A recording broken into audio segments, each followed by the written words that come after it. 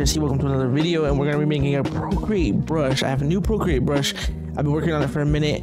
I've been using a lot of ballpoint pens in all of my art. If you guys have been following for the past couple of weeks, you guys know I've been in love with sketching with a ballpoint pen. A blue one preferably, it's my favorite one. I don't know why I like the blue one so much. I use a black one, but the blue one's my favorite. So anyways, I made a brush in Procreate. I made a brush in Photoshop. The Photoshop one is okay. I don't think I want to release it yet because it's not as good. But in this video, I'm going to be making the Procreate one. But then I'm going to be talking about some of my favorite brushes that are in Procreate, and then some of them I bought.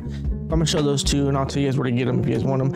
And then a few of them are my own custom brushes, like the ballpoint pen that we're gonna be making today. And if you're interested in grabbing this pen, and it's gonna be on Patreon for my paid patrons, I guess it's $1. But if you don't want to sub to the Patreon, you can just buy it. But Patreon has a lot of perks, like behind the scenes and Photoshop files and long videos and stuff like that. So if you want to check out the Patreon, that'd be sick.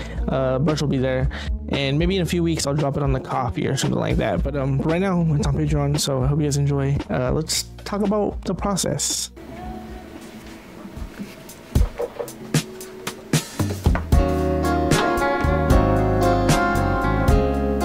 Before I was able to create the brush in Procreate, I had to like draw on actual paper to get like the brush strokes right, and if I can like imitate the texture on Procreate. And I ended up making my own textures just for this brush to try to get the right noise and all that, and I try to recreate the ballpoint feel as much as I could. It still doesn't feel like paper. I mean, for obvious reasons, it's not gonna ever feel like paper. Even if you have that screen protector that feels like paper, I feel like that just makes the sound of paper. It doesn't really give it that feel. But on paper, your ballpoint just glides, so I try to imitate that as much as I could. So after I made all the textures, I took a picture of it with my iPad and I brought it into Procreate, just so I could mess with the hue and the saturation and all the curves, so I can try to make all the darks stand out, and then it would be a little bit gritty looking and the brush strokes would have texture. So after a few hours of just messing with the textures, I went through so many textures I didn't even record it all because there was just so many textures. I started doodling and trying to imitate how I would draw my sketchbook. So I'm trying to do cross hatching to get shadows, and I want to do like a little sample drawing for when I start promoting this on social media and people could see like what the brush looks like. So here I am just doodling my character, doodling shapes, and I ended up doing like a bunch of different doodles, kind of like if it was like in a notebook, like if you're in school and you have a notebook. So that's what I'm doing right here. So just enjoy the process for like a minute, all right? Well, I'll be back.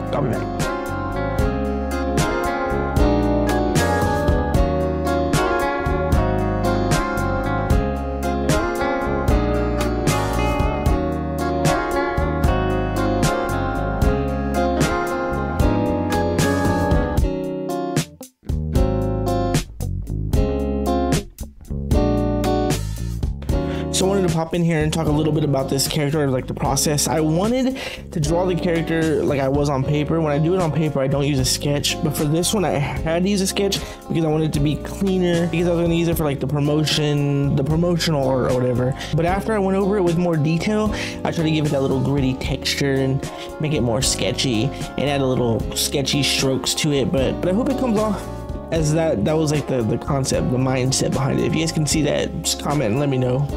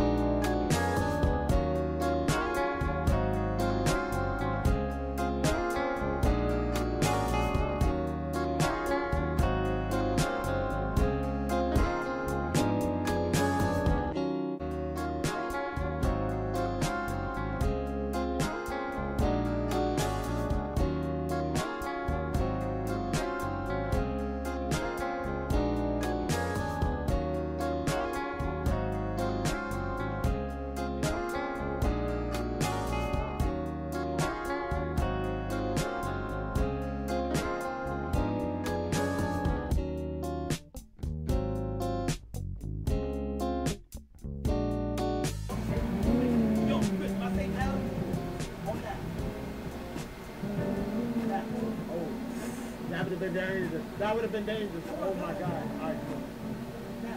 Hold on, I gotta do the thing first. Pogo, that nigga, Pogo didn't go. You fucking Logan.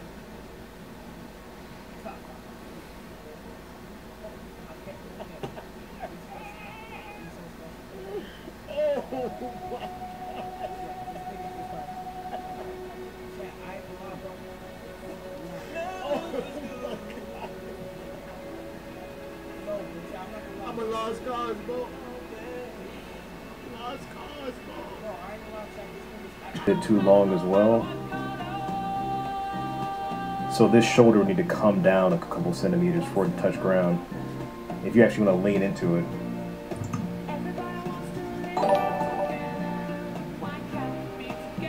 Hey, what's up, Zero? How's it going? Just trying to get things done.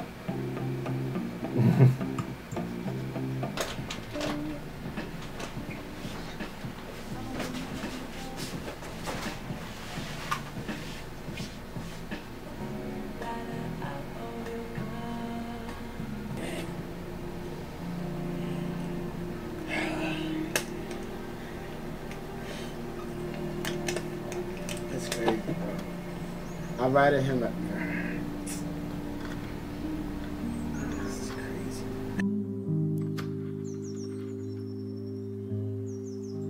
So now for the last bit of doodles, I just filled up this whole page with just a bunch of doodles. I did not use any sketches or anything. I just wanted it to be exactly how I would do it on paper. I would just start drawing, except for using that straight line right there. That was kind of cheating, I guess. But when I go in there on the inside, start doing the detail, I don't use a straight line tool. But I feel like since I went in there and sketched everything, to me, it really looks like a ballpoint pen. I feel like I captured it.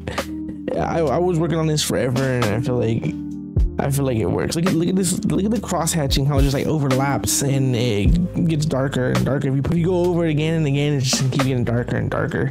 But again, if you download this brush, I recommend doing it in blue and mainly using it. I mean, you can use it for final art, but I'm mainly gonna use it for sketching and doodling. But that blue, it just makes it look exactly like a ballpoint pen. It's crazy. It's crazy to me just looking at it, watching it back.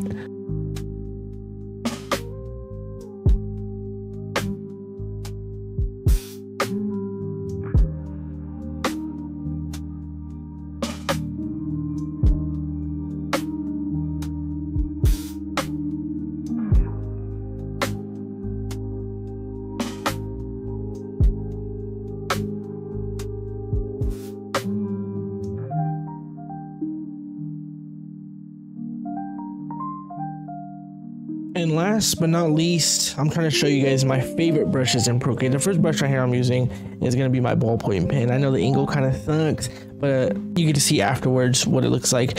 I'm just doing like the straight lines and the little sketchy cross hatching, and then you guys be the judge. I'll put a final photo at the end and you guys tell me if you like any of these. Some are stock brushes, some are brushes I paid for. I'll let you guys know which ones I paid for. But first is a ballpoint pen, and then the second pen that I'm going to use is the dry ink brush. And the dry ink brush is like one of the first brushes I ever used when I got Procreate. I love it. I love the texture. I love the grittiness. But I modified mine a little bit. I added like a hue shift to it, so every time I make strokes, it stays within like blue.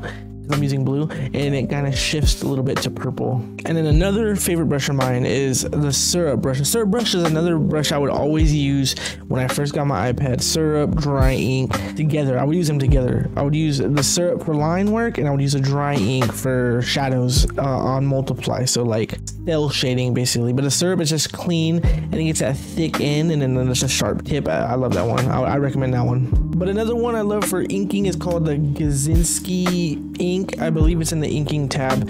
I love using this one for shading because it's like square and it gives you nice sharp edges. Another one which is on everybody's list, I'm pretty sure, is a 6B pencil in the sketching tab. But on mine's, I use the hue shift on this one also because when you're sketching, it just changes colors slightly, and I like the way that looks. Next up is a Narender pencil. I'm probably saying these all wrong, but I love this pencil for sketching. But for a while I was using this for my line art because I stopped caring about getting that crispy line art, and the Narender pencil just has like a little gritty look to it, and I love it. And I always paired the Narender pencil with the Nico Roll brush. I love this brush. It's perfect. It's perfect for shadows. And I would use a smudge tool to blend the edges so it would look a little bit soft on the edges but square on the bottom. I don't know, this is perfect for shading. I would try it. I will give it a try. Now this is one of the first brush packs I ever bought from Drew Green. If you just look up Drew Green brush pack on Google, you'll find it. It's like for cartooning, and this calligraphy brush, I love this one. I use this one for when I do like Spider-Verse style art. It has like that rotation to it, so it's not like a perfect circle or perfect square. It's kind of like offset. But that Drew Green brush pack, I use that all the time. And another one from that brush pack is called the Bold pen. It's kind of like a more of a rounder brush. I love using this one for my cartoons, my cartoon characters, because it's just like there's no line weight or nothing. It's just a straight round brush. After that, in the same brush pack, we have the Hard Gouache. It's more of like a super gritty, noisy brush. It's for painting, but I make it the pixel super small, and I use it for my inking brush, and I like it because it's kind of like a brush pen. Next up is a brush that I created. It's called the Ghost Inker. I also made this one for sketching, but I love using this one for line art. I did a couple drawings with this one. I wanted to make my whole comic book with this one, but you know, comic books, a lot of commitment. I never did it, but the Ghost Inker, that one's on my Patreon as well. I love this one. Another stock brush that I edited, this is the studio pen, but I took away the taper and added a little bit more texture to it, so it's not add a little bit more texture to it, so it's a little bit more grittier, but the edges are completely round, no taper at all. I love this. I love editing brushes. And then last, probably my most used brush ever is the Dungeons Buddies brush by Panel Per Day on Instagram. It's a free brush. It's just like a Micron, a fine liner, I would say. It's perfect for making cartoons. Like, I love it for making cartoons. There's no line weight, and I just love that about it.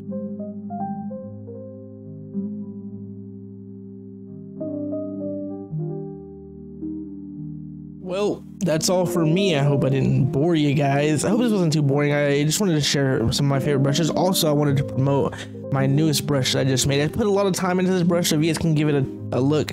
It's only $1 through the Patreon tier. There's an option for $3 where if you don't want to be a patron, you can just buy it for $3, but it's better just to be a patron for $1. And then you get to download all my other brushes on top of that, including the Ghost Inker, and then also you get to download my Procreate files, my Photoshop files. It's just, I have a lot of stuff for $1 basically, just $1. Anyways, you can cancel it after that. I'm not a good salesman, but it's a cool brush. I love this brush. I hope you guys try it out. I hope you guys doodle with it. I hope you guys sketch.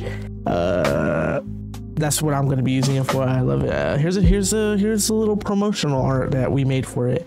Also, shout out to my patrons. Shout out to you guys. Sorry if this video was a yap fest, but if you're new here, this is what I do. I just yap. I don't go out of script or anything I read. I just start talking, and I don't stop talking until I stop recording.